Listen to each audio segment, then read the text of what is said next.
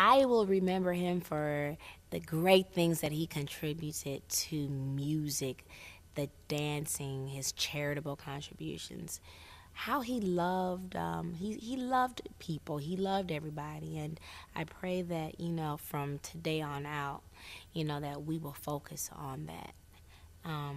He's not here, so all the things that are negative is like, who are you trying to hurt? He's not here to hear it. Are you trying to hurt the family? Or it's like, he's gone already. Let's focus on what he did leave, which is great music for us to continue to dance to. And um, he left huge, huge shoes to fill. Kelly, can you handle this? Michelle, can you handle this? Beyonce, can you handle this?